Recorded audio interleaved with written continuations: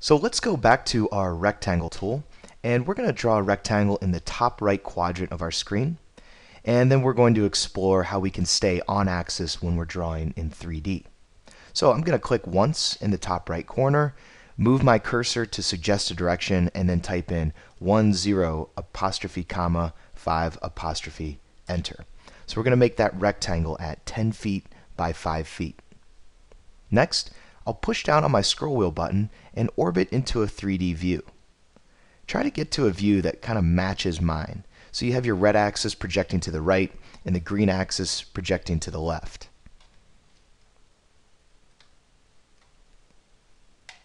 Now we have three techniques to stay on axis when we're drawing in 3D.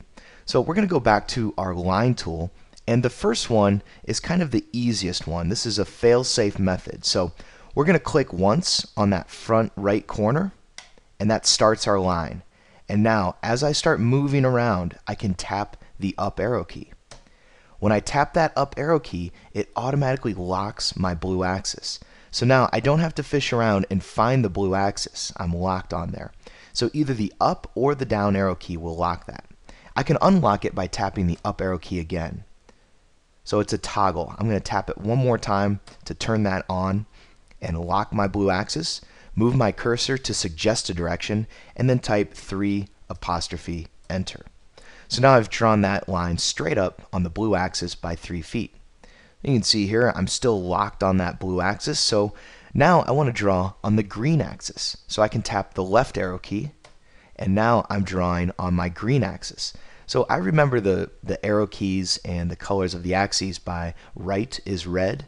So when I tap the right arrow key, that's the red axis, left arrow key is green, and up or down is blue. So now as I come over here on my green axis, all I need to do is define a distance.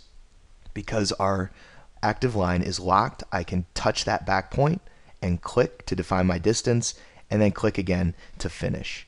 So again, now that we have a closed loop of coplanar edges, we get a surface that fills in. So our first technique for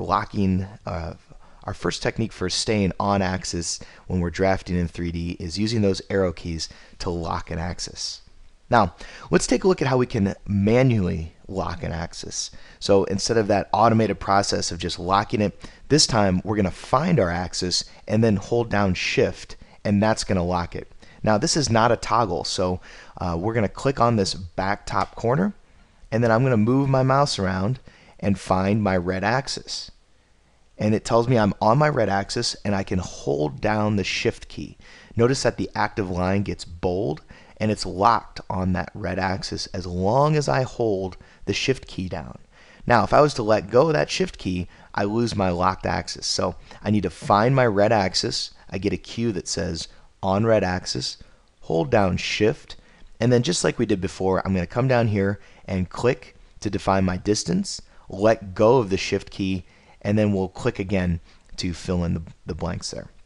So again, we have our closed loop of coplanar edges, and we've created a surface.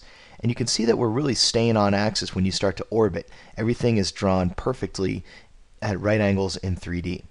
Now let's orbit to a view that is strategic for what we're working on. If I was to try and draw in this surface by looking at it like this, I'm going to have a lot of inferences kind of projecting onto different surfaces and points that are on my screen right now. So if I was to kind of orbit this way, we have nothing beyond when we're drawing this back wall. So we're going to click once on that top back corner to start, and this time instead of locking axes, we're going to use the inference engine in 3D. So as I come over here on the green axis, paying very close attention to which direction I'm drawing in, because I want to come forward on the green, you can see I'm already getting an inference projecting from that front top corner. Now, if I want to encourage an inference, I can always come down here and hover on an endpoint, and now I get my blue inference projecting up. So that dotted blue line is an inference line, my active line is green, and I can click where they intersect and now connect the dots. So those are our three techniques for staying on axis when we're drafting in 3D. We use our arrow keys, tap those as a toggle to lock our axes. We can find an axis and hold down Shift, that'll lock an axis, Or a more advanced technique is to use the inference engine and pay very close attention to which direction we're drawing in and which inference line is projecting forward. So at this point, we can just connect our dots from corner to corner and finish off that 3D shape. Now, to finish up this exercise, let's go to Window and take a look at our instructor. So under Window, Instructor. Now this is a great exercise, a 5-minute exercise to do on your own. Open up the instructor and explore all of the different tools on your large tool set, or for that matter, any of the icons on any of the toolbars. So you could just go through and open up all these toolbars and then start clicking.